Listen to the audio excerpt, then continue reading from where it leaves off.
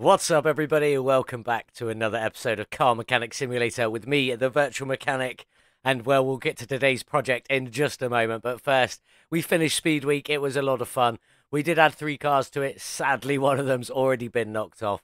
We've got the Open Wheel Racer now sitting in the 2nd place after Speed Week, and the Rayfield Caliburn from Cyberpunk now in 3rd place with 2 very good speeds in there. We did get the Pagani Zonda Revolution in there with a top speed of 500 kilometers an hour, but when the Rayfield Caliburn went on, it did knock it off, which is a shame, but that's not what we're going to be thinking about today. Anyway, enough of that.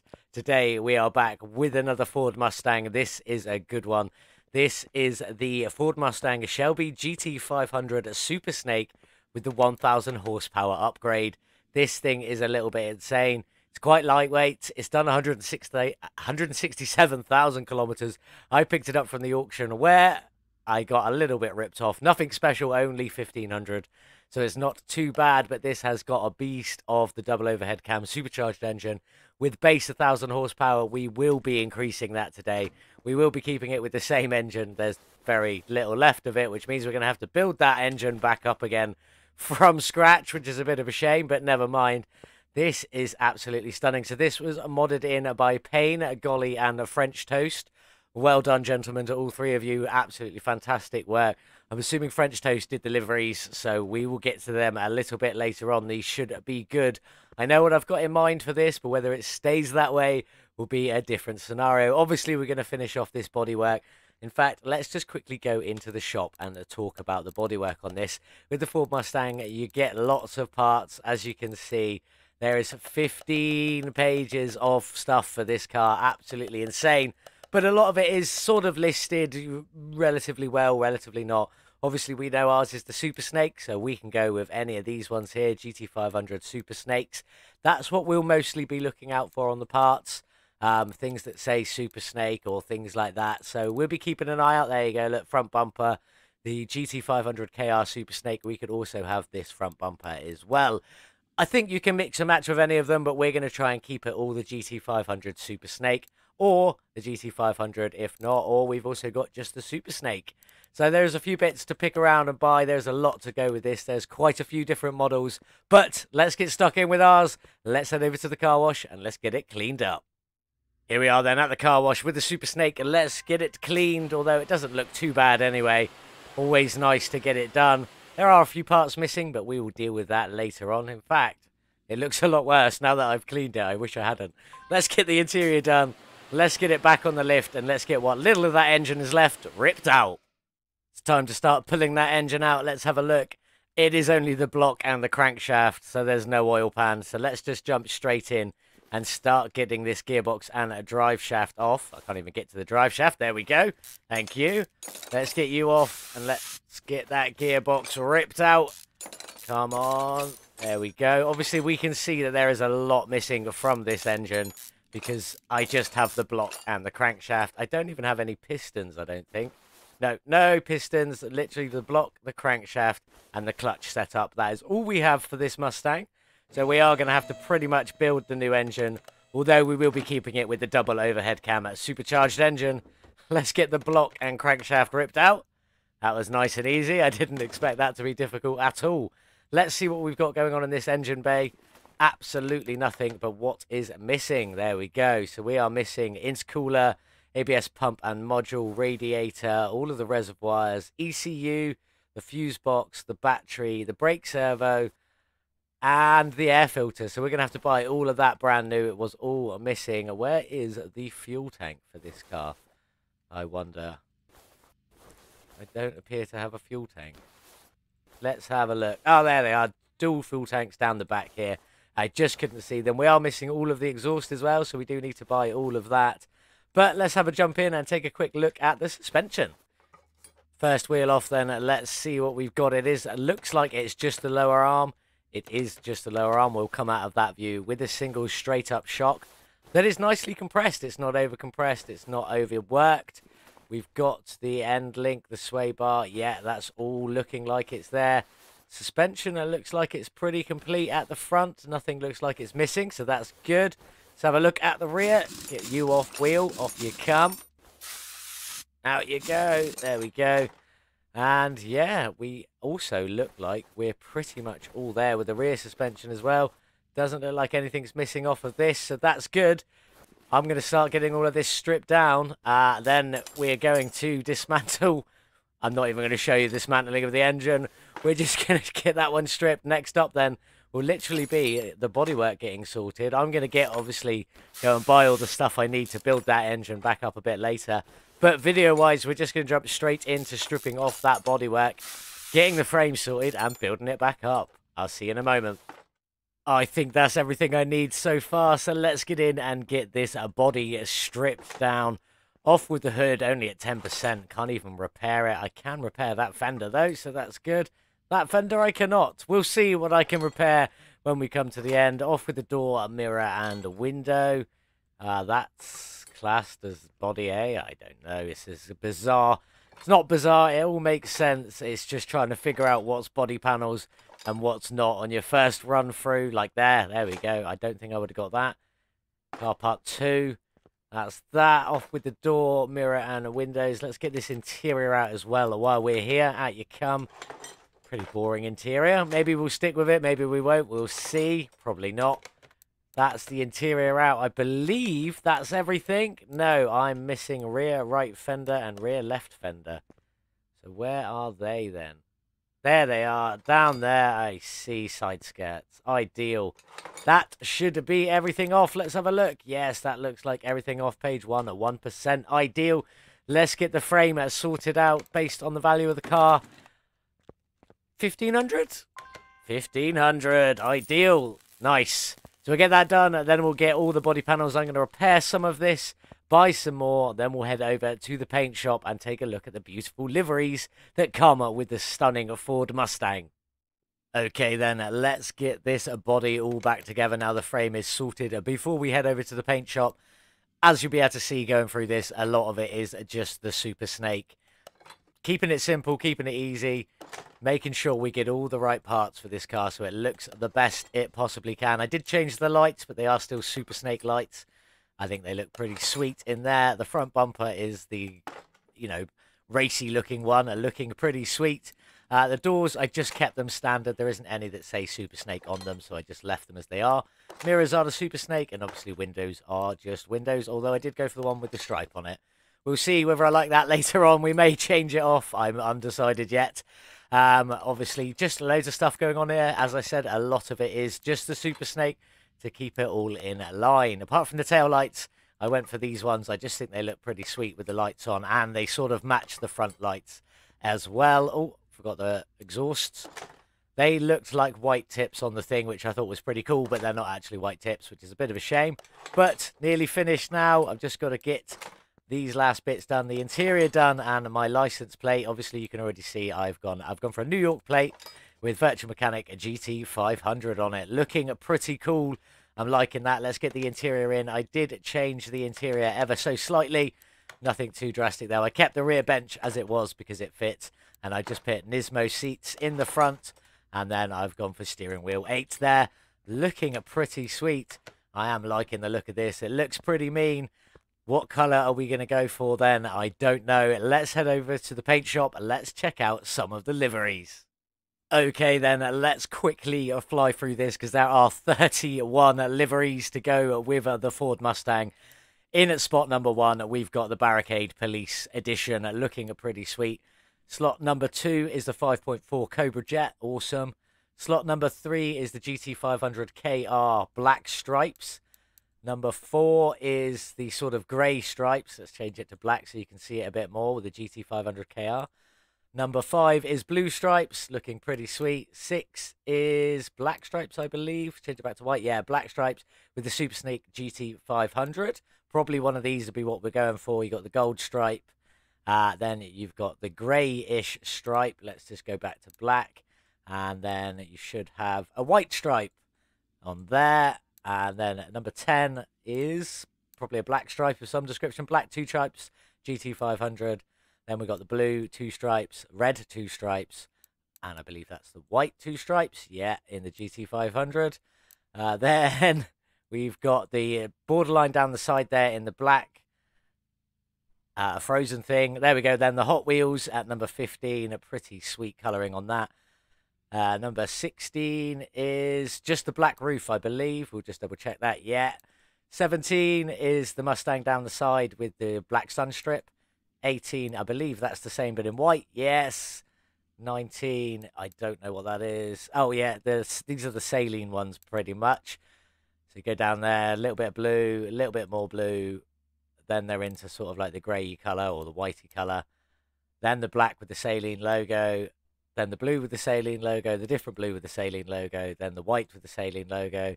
Then we got some black stripes looking pretty sweet. Red stripes. White stripes. Yeah, white stripes. Then we've got the racing edition looking pretty sweet. And in spot 31, we've got the orange racing edition. And that is all of them. So now I'm going to pick what I'm going to go for. I've already got a sort of idea in mind, but I'll meet you back here in a second. So here's what I've gone for the GT500 Super Snake. This beautiful green with the black stripe running over the hood and down the side there with the Super Snake GT500. Little bit of inspiration had come from Hoovies Garage, from Hoovies Ford Mustang GT500 he bought quite recently. He bought it from new. Obviously, it's not the same model. He's got a 2021 model, but it's just inspired by it, looking pretty sweet. Definitely going to have black rims on this one. Probably black out most of the suspension with a few green parts, maybe the brake calipers in green, something on the shocks, maybe something like that. And definitely the engine head covers there with some greens and blacks in, making this one look as cool as we can. But that's it. I've got some suspension parts to paint, some engine parts to paint, and then we'll get that assembly all started, starting off with the suspension going back in a moment. Okay then, let's start getting this car back together. Let's take a look at the shocks. I went for green shocks with black springs on this one. Looking pretty sweet. Now, a lot of the underside is blacked out, but let's see what it looks like when it's on there. Thrown some of the bits that you can't paint in already, so let's just crack on. Let's get a better view of this. That was a bit too close, but never mind. There's cross member there in the black. Let's get the bushings in as I'm right in their face. I did not intend to be this close, so let's come away from this if we can. There we go. Lower suspension arm in the black as well, looking at just clean, tidy, and neat. There we go. And then obviously the shock is in that green, just to throw a shock to the system. Pun intended. I am really sorry. And then we got green brake calipers going on there as well to tie in with the green. And then a black hubcap just to finish it all off. We've also got the sway bar end front link on there as well. That is the front end setup complete. Looking pretty tasty, only with black and green. Just how I like it. Nice and clean and nice and tidy. Rear axle is in the black. Oh, let's get away from that. There we go. Knuckle housing can't be painted. We'll get some of this stuff that can't be painted on the front here. On you go. Make sure it is complete. Get that disc on and the brake pad on, and then we'll get some of the other bits. So the spring cap I did in green at the back here because the spring itself is in black, and I just think it's quite a good alteration of the colours, looking pretty sweet. I also did the shock in green as well, just to throw some colour down here. Control arm in the black, rubber bushing and not paintable. On you go. Then you got the underplate in the green, and then the two U-bolts also in green as well. Just to throw a bit of extra colour down the back because the front is going to have the engine. Brake caliper obviously in the green at the back, looking pretty sweet. That is the rear end complete. Well, half of it anyway. I'm going to crack on and get the other half done, and then next up we are going to sort out that beautiful engine bay. There are a few bits of colour in there, but nothing special, so I'll see you up there in just a minute. Here's the suspension all finished then, gloss black, and that pearl or custom pearl green running through it. You got obviously the brake calipers, the shocks, and then the spring caps down at the back in green there. Looking pretty sweet, but we do now to get this engine bay sorted out. Let's start throwing a few of these bits in. The radiator with its fan housing, the normal fan housing, not the dual fan ones. Let's get all of these reservoirs in while we're here. Little bit of ECU as well. Battery, I've got that because I had to buy it new anyway, so I didn't have to stick it on charge. And then the fuse boxes and the air filter. I was going to go green, but the engine bay itself is green, so I have just kept them black. They do look pretty cool still, though. Let's just get the air filter in and on because we've got the clips to go on this. And do you know what I think I forgot? I've just seen it in the corner of my eye, just down here, the ABS pump. I think I may have forgot the pump and module. I don't think I've bought them. Let's find out. Did I? No, I didn't think I did. So let's quickly head over to the electronics shop. You can go away. There we go. Let's have a look for the ABS module and the ABS pump. There we go. Now let's get you on like you're supposed to be. There we go. That is the engine bay complete, apart from the fuse box, which I'm going to go finish now. I did the air filter with the green clips just to keep a bit of green in there. And I'll show you why I didn't keep them black, because of all the green in there. Is pretty green inside that engine bay, so I thought I'd go for a black with a splash of green. Same with the fuse box. I'm going to get that finished. Next up, we're going to go build that beautiful supercharged engine. Let's get this supercharged engine finished then. I've already started. As you can see, I've got gloss black on the main engine block and the oil pan down there. But let's start throwing a few of these other bits on. Engine heads, disappointingly, only paint on the inside. I've got so used to the ones painting all the way around in the performance parts. But sadly, we're back to normality with the normal engines, and the heads can't be painted on the outside, which is a shame. I probably wouldn't have kept them green if I could. I probably would have just gone for a black. But as they're silver, I thought, you know, let's go for the inside green. Power steering pump, I didn't paint because I just thought, why not? We'll just keep the front bits in their silvers. Alternator can't be painted anyway. Looking at pretty sweet. The next bit painted is the manifold, and I have just kept it black. Sadly, it is just what it is. Supercharger, on you go. Can't be painted, is just in its cool supercharger silver colour. I have done the fuel rails in green though, just to try and match out a little bit. Lots of black and green going on. I'm going to get some of these bits in, so the camshafts in, spark plugs and these exhaust manifolds, because they can't be painted either. And then we'll see what it looks like with the engine heads on, the rest of the belts and the timing cover on the front there in a moment. There you go, the heads internally all finished, so I've got to get 2 timing belts on, one to either side to make sure they match up. And then we can get this timing cover on here. I have done this one in green, just because I wanted a bit of colour underneath all the belts and rollers, because there are a lot of them, as you can see. And I thought it'll hide the green, and there's no point doing it black, because then you won't be able to see it anyway. So let's get all of these on quick as we can. Come on, game. A little bit faster than that, please, if you will. 1, 2, 3. On with the pulley. On you go. On with the roller. On you go. And then the water pump pulley as well. Front end nearly finished. We got 2 belts, a belt tensioner, I always forget what they're called, and another roller to go on there. Just down here, there you are. On you go. That's the front end complete. See why I wanted just a splash of green in there? It was just a little bit too covered. So then the engine head covers, obviously in the green. I might need to darken that up just a little bit, you know. Do you know what? I think I'm going to. Here we go then. The third time's the charm. It is quite a lot darker, but obviously because the engine head's only plastic, it still shows up very light. It's still quite light, but it does sort of match the fuel rail that you've got going on in there and things like that. So we're going to stick with that. Looking pretty sweet. Then I'll get the cover on top of this. Coil covers on there in the black. So we've got the black and a green combination. Throttle, although it shows up in the paint shop, cannot be painted. I don't know why it shows up. Yeah, it's actually a little bit annoying. But I'm going to get on and get the other side of this engine finished. Then we're going to get it dropped in. So I'll meet you back by the car in just a couple of moments. There she is then, the black and green supercharged V8, all finished. Let's get it dropped in to the Super Snake. Off you come at the stand. Let's go and get it in. I'm looking forward to this one. It is cool as. I really like this car. I'm a huge Mustang fan anyway, both modern and old. That is looking pretty sweet. Maybe a little bit too green, and I'm glad I brought the color, the darkness of these engine head covers down, because they would have been way too bright in there otherwise. But that is looking pretty sweet. Few little bits to go on. Got to get that gearbox in. So let's get it up in the air and get that done right now while we are here. Come on. In you go. On you go. Let's get you on in a lovely gloss black, because it kind of just had to be here, really. Would have been a bit too much in the green, I think. Starter in the green, just because why not? We can. And let's get that drive shaft on. We'll get the exhaust while we're here as well. Then I'm going to get some wheels picked and on. You'll see them outside in the sun when this one is all finished, which will be just a few moments. I'll see you outside in just a minute.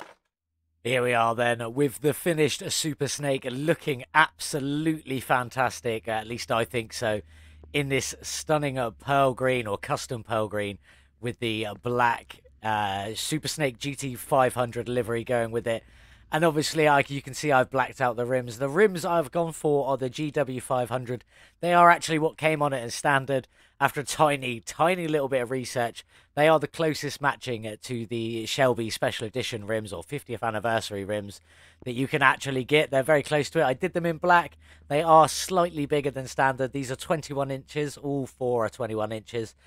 The fronts are a 255 width, which is standard, and a 25 profile, which is a little bit smaller than standard.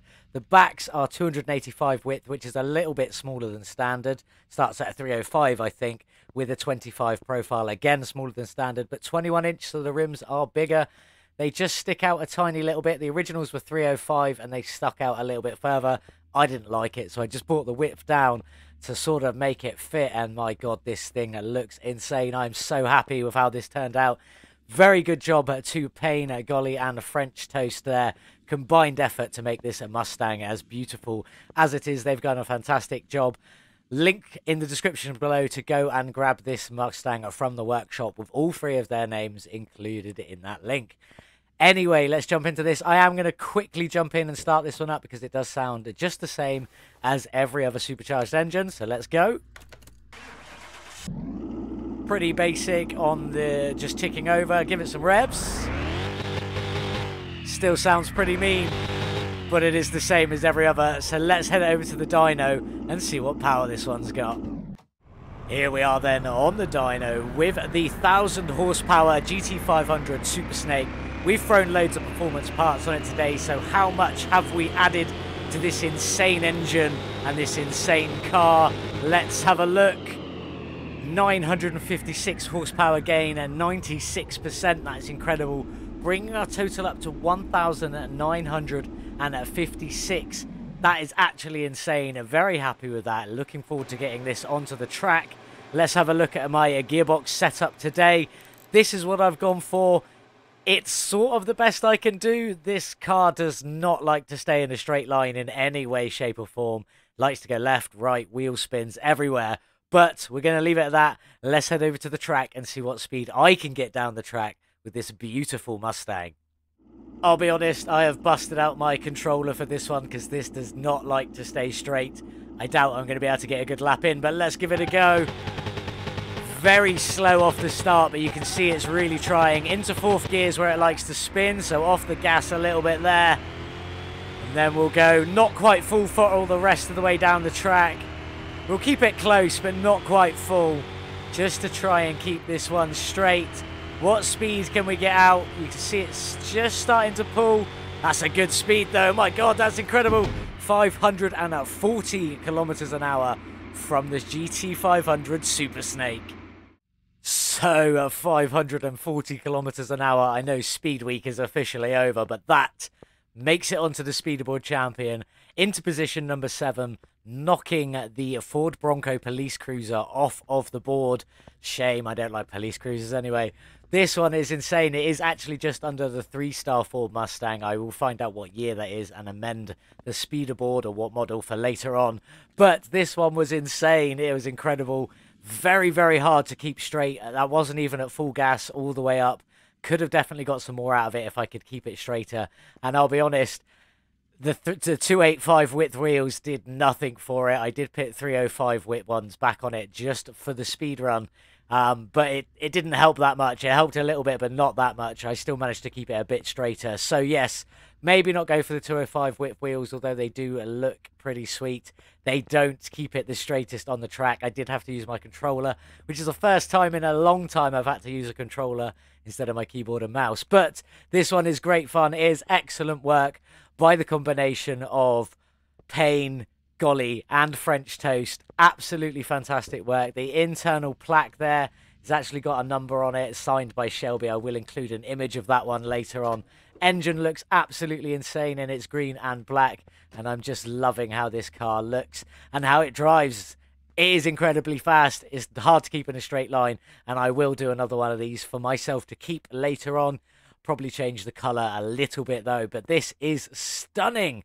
Absolutely incredible. Let's go on to some facts and figures about this one. We obviously know it's now 7th in the speeder board, so it will be going up there when I have a chance to update that. But I bought the car for $33,096.